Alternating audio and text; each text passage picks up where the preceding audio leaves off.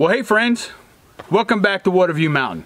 Maybe you can tell, maybe you can't tell, but we're back at the mountain, so you know it's going to be a great day. Absolutely beautiful this morning. It's probably 75, 80 degrees, sun's shining.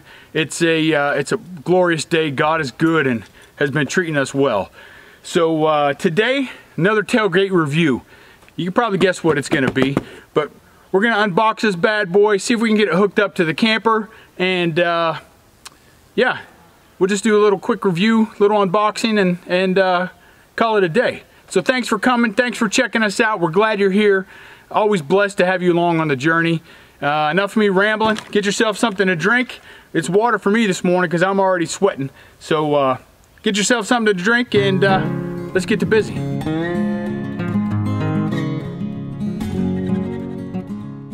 So as you may have heard me mention in the past, we're right here beside the camper. The camper has only one power source. Well, really two, I suppose. It's got a battery, 12-volt battery that's on there, and then it also, when we come up, we run the generator. Yeah, it's a quiet generator, inverter, and it does well. It powers everything, the refrigerator, the air conditioner, it runs all that stuff. However, we're stuck listening to the generator all night. Now, yeah, I could build a box and do all that stuff, but since we're eventually going to be off grid here anyhow with the mini cabin, I figured, well, why not? Let's experiment with this 100-watt solar panel system. So it's a Thunderbolt Magnum. It's the entire system that we need. So it's got a charge controller, it's got all the cables, it's got 100-watt worth of panels, and it's got a little stand to help hold it up. So I figured, yeah, you know what? Let's hook this thing up to the camper, see if we can charge it while we're not here, so that maybe we don't have to use the generator quite as much. So, like I said, it's got the whole kit. The difference between this and a lot of other kits is these are amorphous silicone solar cells. So they'll work when they're partially shaded and they'll work in full sun, obviously. Unlike monocrystallines, if they're covered, they're not going to work. So a great person to check out, Will Prowse. He does great reviews on all this kind of stuff. I'm not going to be anywhere near that technical. We're literally going to unbox this thing, test a couple things to see how much power is coming through, see how much power we have in the battery right now, and then hook it up and see what happens. So let me get it unboxed and let's see what we got in the box. So pretty basic kit. We got 4 of these solar panels. Well, look at that one's already picking up the sun right there. Little blue lights on, and it's not even a third in the shade. So 4 solar panels, 25 watts each. They each have a little kickstand on the back, which we'll talk about here in a second. We're going to set those up. And a decent, I don't know how long this is, maybe a 10-foot wire coming off of each solar panel. So you have that. Then you have the splitter that this is going to connect to all 4 solar panels into that wire. And then the end of this wire will go into our charge controller here. Now I got it. This is not a midnight solar or anything like that. Great charge controller, but it's still good enough for what we're trying to do. Pretty clearly marked. Solar panels in, battery. If we do the little light thing, it's right there. If you want some DC output, solar input there too. So, and then it's got some little USB thing. So if you want to charge your phone or anything like that, you can do that too. So that's kind of neat. Another little extension cable, and then our connection for a battery. So that makes it nice. I don't have to unscrew and rescrew the terminals on the battery every time that I come to set this up. I can just hook these alligator clamps on there. And then of course we have the hardware for connecting the 4 solar panels together. So yeah, that's it. That's the whole kit. So let's move over here where I think I'm going to put these solar panels in the sun and get these 4 bad boys connected together and see how easy that is. So they make this just about toolless. So got a little screw here. It's a Phillips head screw. I'm going to drop it in the front here, and then this little bracket is just going to hold these 2 panels together like so, but on the back side. So let me go ahead and get these together, then I'll move the camera around. I'll show you what it looks like after I get them put together. How's that sound? Well, we got to do the bottom too, so I figured I'd move you on over so you could just see from here.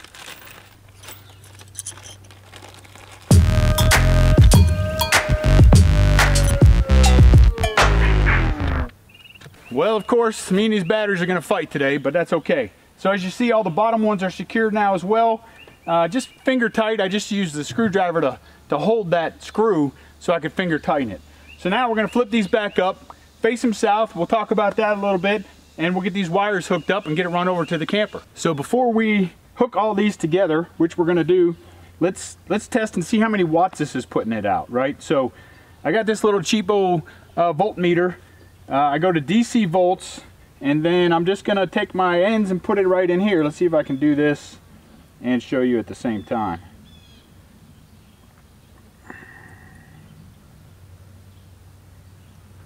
So 22.6. So not terrible, not the 25 watts that they say they're going to put out.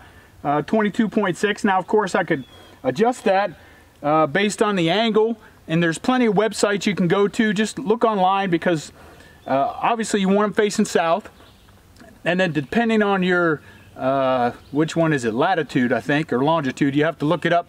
I should know this before I tell you, but then you have to adjust the angle based on that. So if we adjust the angle, it might help us get that last, what, 2.4% or 2.4 watts.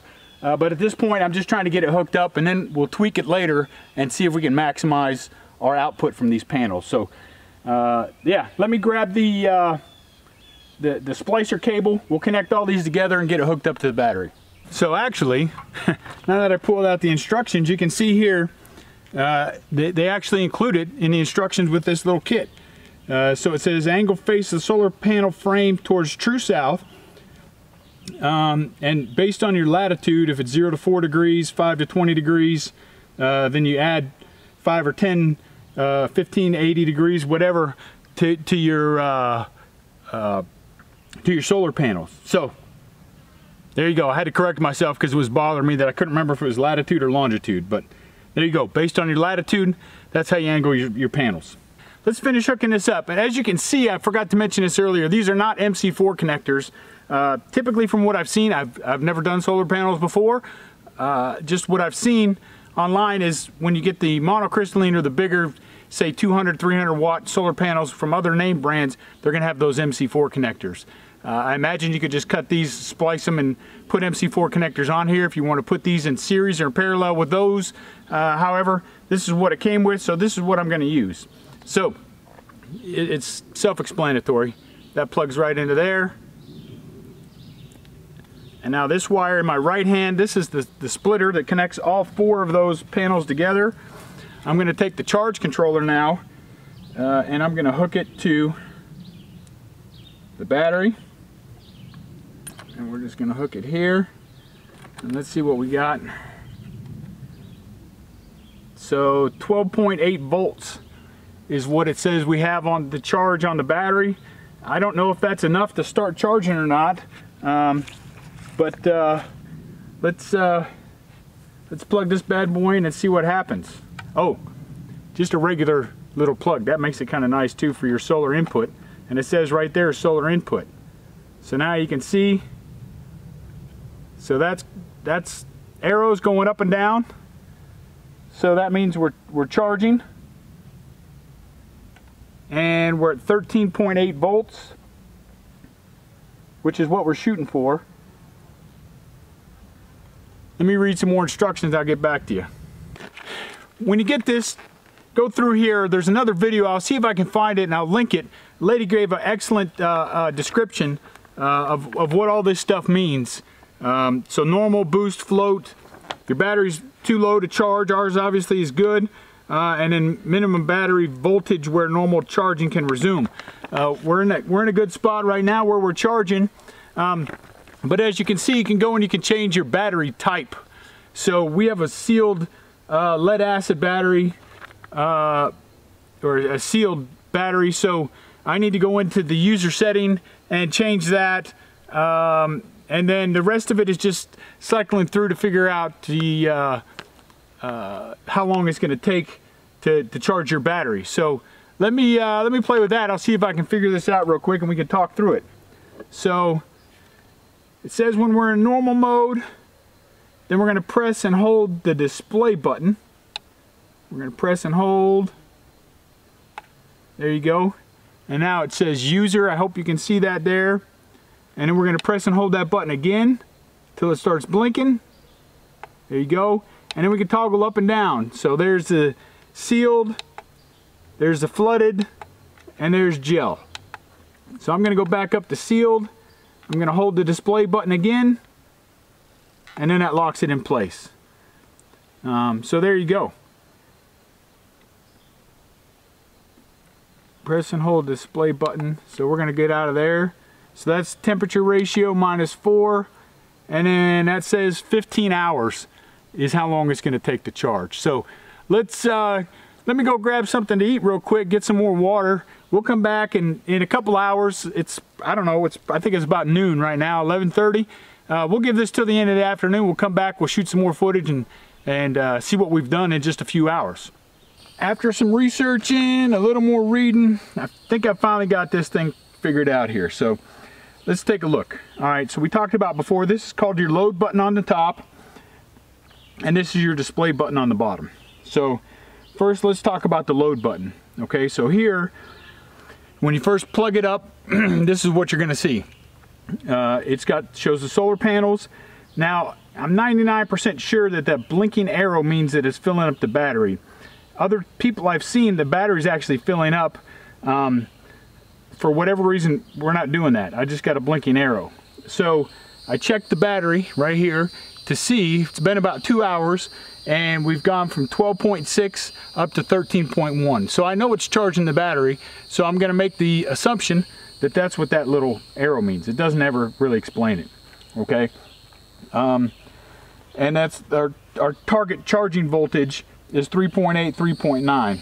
Okay, so that's where we're at. And then another arrow goes over to the output. So here's our outputs. If this kit comes with some little lights or whatever you want to put on there, that's where you would plug those in, and that's telling you, that arrow is telling you that you have something going to the output. So if we toggle the load button again, now you see that arrow right there is gone. So that means there's nothing going out to lights or whatever. Everything's going from the solar panels to the battery to charge the battery. Now if you hit this button, the below button that has this circular triangle,